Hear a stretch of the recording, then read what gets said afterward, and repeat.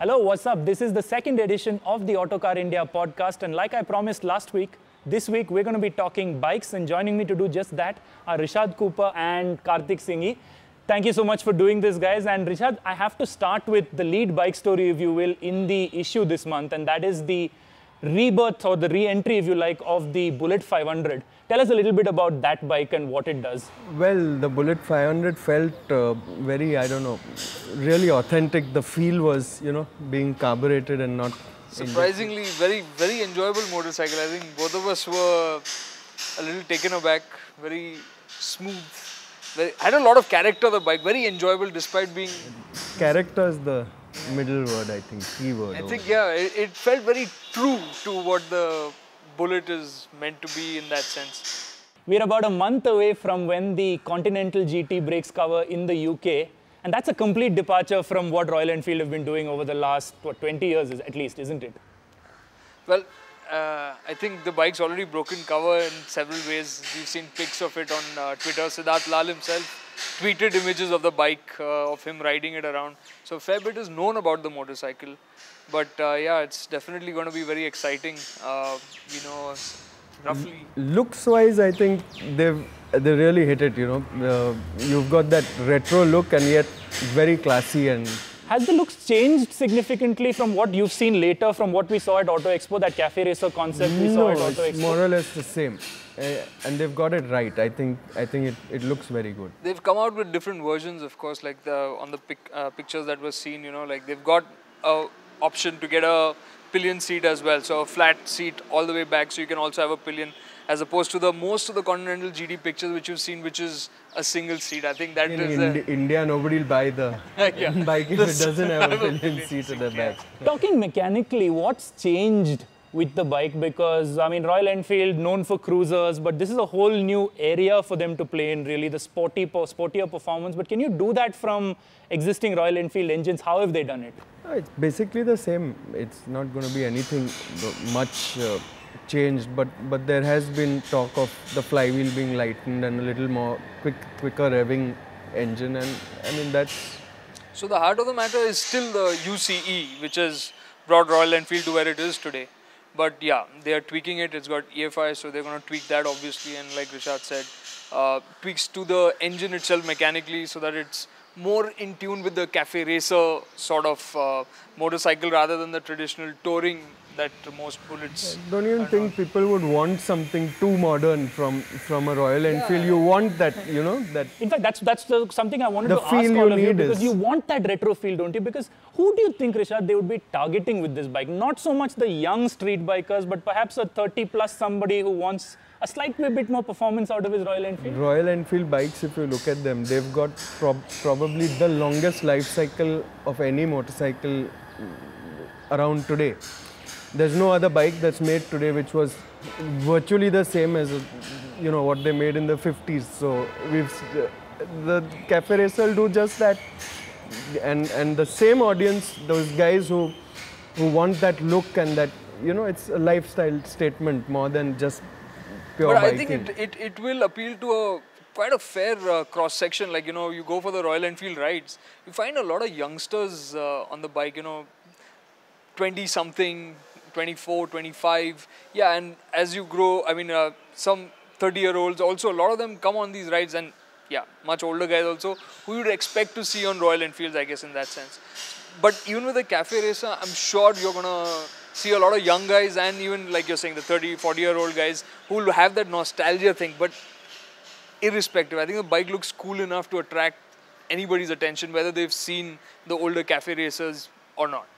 And talking of Royal Enfield rides, you've just come off the Himalayan Odyssey for, what was it, the third time you've been up there, Kartik? Third time. What was the ride like this time? Well, very different actually, even though it was the third time, because the first time I rode down from Leh to Delhi. I've always ridden up from Delhi to Leh.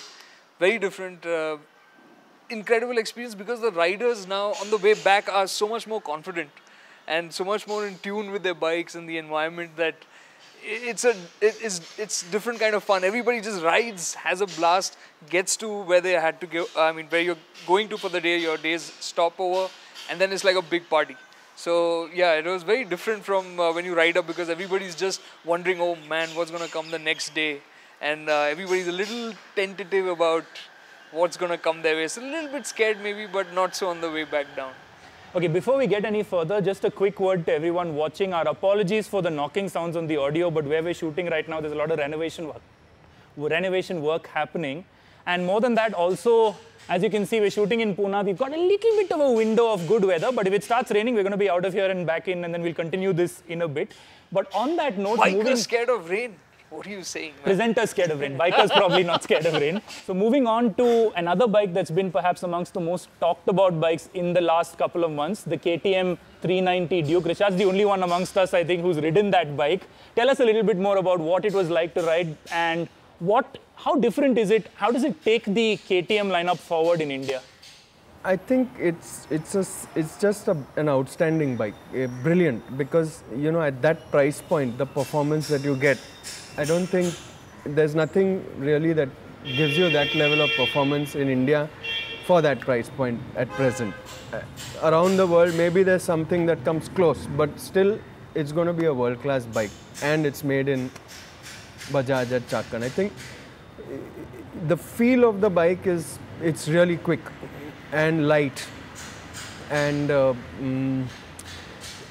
it's really interesting to see what Bajaj and KTM, together, this partnership that they have, how it's moved at this lightning pace.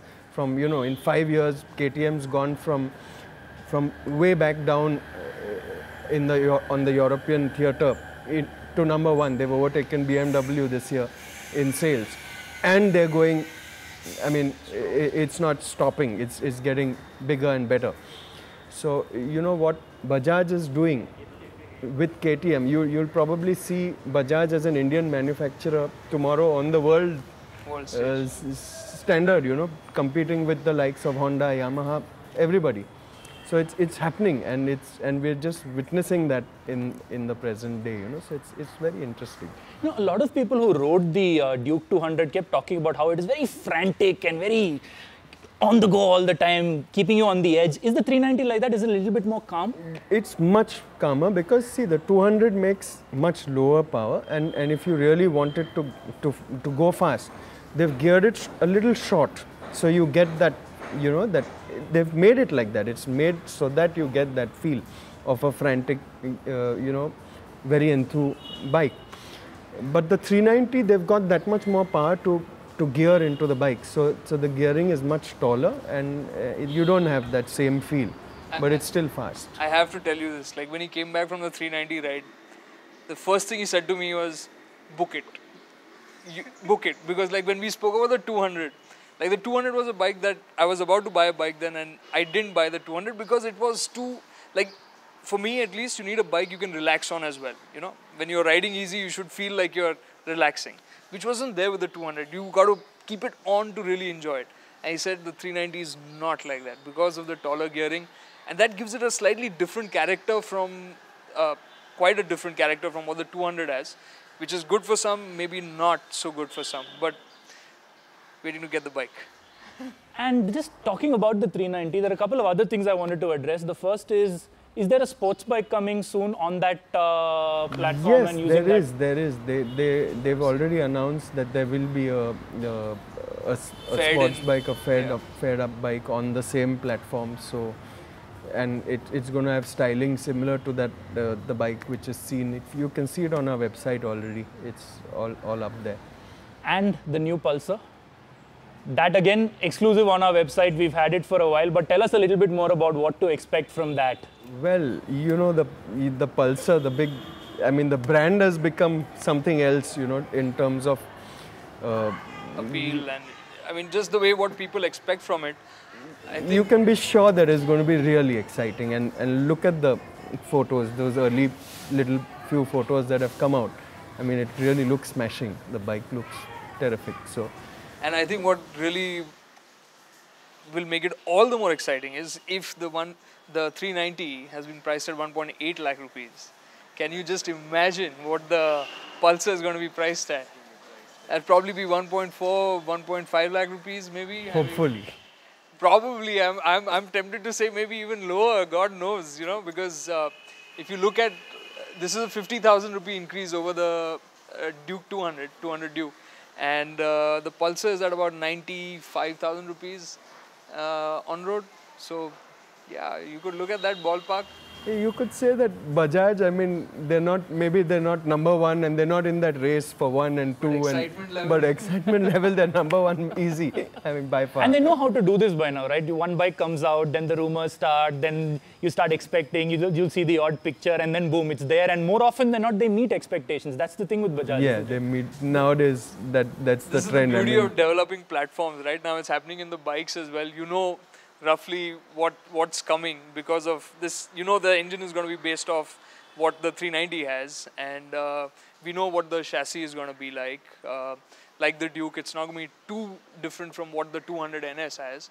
Of course, tires, brakes will require an upgrade to deal with all that much more power. The pity is they haven't come up with an enduro bike yet. I mean, being KTM and not having an enduro in India, I think they really need to have an enduro bike here because that's what KTM is all about. So they really need to get one at least. Just one, and the 390 platform is like it's probably perfect superb, for that as well, isn't right? it?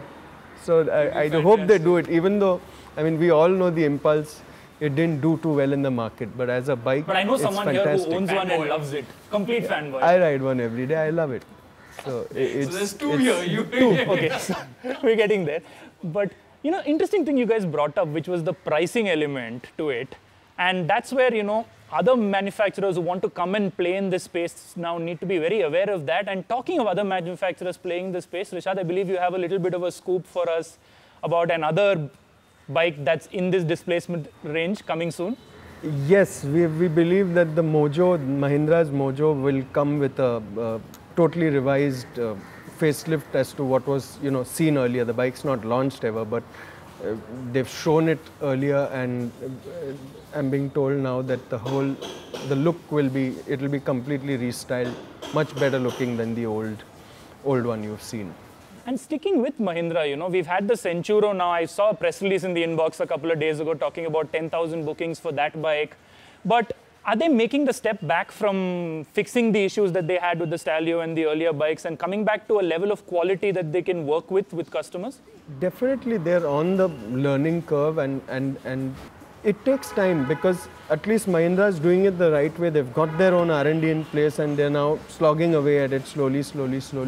They'll get there. I'm sure they will. So it's just a matter of time.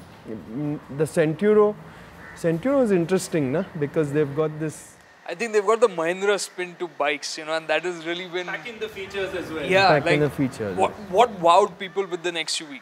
It was just the level of equipment, the way it was styled, and they've really gone for that kind of grab your attention kind of features on the Centuro. And to a 100cc, 110cc platform where you've never had this ever before. So it'll be interesting. I mean, and at the same time, it also has a pricing advantage. They've priced it at 44,000 rupees introductory, which undercuts its competition. So it's got all the Mahindra trademarks as well. Like it's got the features which you've never seen before in that space, and cracking price. Rishad, another exclusive on the Autocar India website, we had pictures of what is supposed to be the new Charisma, is it? Coming out? Yeah, I would think that would be the new Charisma. Because you can see, I mean, if you look at the bike, you can see the family resemblance is just, it's there. And there was a lot of speculation on the web with a lot of blogs and people reporting that it could be something new from, the EBR bike. The Eric Buell Racing connection. The EBR connection coming out again. But I don't think that's the case. I think that's still some while away, and I think this would be just Honda, still the Hero with Honda, and a Charisma, perhaps. Again, there's a lot of speculation. It could be a 250. I don't think it will be a 250. I think it would be closer to where the Charisma is right now, around 223cc. So I'm going to share some behind the scenes gup. Once we got the pictures, we were looking at them and we were talking, like wondering what it is to start off with, at least to narrow the field down. We were like, there are some things that stand out about the bike. One, it's distinctly a sport bike, but it's got twin shocks at the rear, which is a safe side, something that Indian manufacturers typically would go because of the Indian mindset saying it's safer. Then the clip-on handlebars, the mirrors, they all kind of give you kind of hints about who it could be. And that's how we narrowed it down. And then, of course, there was a lot of work done by Rishad to home in onto what it was. You know, I'm just going to go back to Auto Expo the last Auto Expo, and when I was there, one of the stalls that had me excited and jumping around was Triumph. Yeah, I think everybody. You know, they were all set up, it looked good, the bikes looked awesome, they looked like they had a plan, and then things just went very cold for the longest time. But now, Rishad, you're saying that you've heard that they launch in India by the end of the year? Yes, what we are hearing now is that, I mean, yes, you're right, you know, it was the most perhaps exciting stall in Expo. I mean, we were all like really excited, and they announced pricing and they said we're going to be here in the next 6 months. I think what floored everyone was not just the range that they were bringing to India, the commitment with the motorcycles, but also the pricing, which was just breathtaking. But I think the delay has been because they're doing it the right way. You know, they're not coming in just to get into the market with a CBU imported bike and you know, with high pricing and getting their products in here. What they're doing is they've studied the market properly. They've realized that to compete and to really offer the customer the best value, they need to assemble in India. And what we're hearing now is there's a small production unit, assembly unit, sorry, not production, where they will assemble their bikes in Manesar, somewhere outside Delhi, and through just a few hand-picked dealers start getting them out into the market until their big factory is up at Narsapura in outside Bangalore. So, and of course, the plus side to the whole thing is that Triumph already has a factory in Thailand. So availability of parts, motorcycles, whatever it is going to be... That side of things should be sorted out. Yeah, then. Because their mainstream ranges are like the 675 motors made in Thailand. So getting it into India, not an issue. And surely with the assembly happening in India, the prices will still be very very exciting then. Very exciting still. I'm sure they'll be a bit more than what was announced at Auto Expo. Just taking into consideration material costs, just inflation, everything. I mean, it's been 2 years since then. But and of course, where the rupee is going against the dollar and all of that, which yeah. we really don't want to talk about here. Yeah, we really don't want to think about that right now. Okay, we're just about getting close to wrapping up. But before we do, I want to talk about scooters for a bit, because, you know, last year when I was looking around, there was maybe one scooter launched, a little bit of action, everything seemed very quiet. And then suddenly this year, especially over the last few months, we've had this slew of scooters coming in, things happening. Tell us a little bit about what's happening in the scooter space, starting perhaps with Honda. Rishad, you wanted to talk about the Activa 125? Right, we've got information that Honda's coming with this Activa 125, which is a big step forward because, I mean, if you look at the original Activa, it's their first product in India, Honda's first product in India. And I think even Honda is taken aback by how well it's done. It's their first and it's also their #1 product by far. And it's been 10 years. A little over 10 years, and they've not done anything significant to, you know, improve the, I mean, they're selling it with a little rebadging and a little... It's gone to 110 from 100. HET, but really nothing major, and this will be a major change. The 125cc engine or thereabouts in an Activa body. I mean, I think it makes exciting. a lot of sense because today if you look at commuting, even commuting in the cities, you're doing faster speeds on scooters, which is why people are, I think, asking for a bit more performance so that, you know, sitting at 70 kilometers an hour in a city like Delhi, Bombay, you know, you can do that. So people want a bit more punch, and I think that. And I think knowing Honda, you can expect they'll give you that bit more punch, and the mileage won't suffer. So yeah. I think win-win. I think Activa has been a game changer. They won't mess with the basic formula of that, but yeah, 125 is only going to make it more exciting and more appealing. And with that, we're going to wrap up the second edition of the Autocar India podcast. Send us your feedback, tweet us with what you thought. It's at Autocar India Mag, or you can tweet me at Sandeep Srikanth, or tweet Karthik and Rishad. Just let us know what you thought about the podcast, what you'd like us to talk about, and keep tuning in to going over to the Autocar India website for the very latest news and happenings from cars, bikes, SUVs. We've got it all covered. See you next week.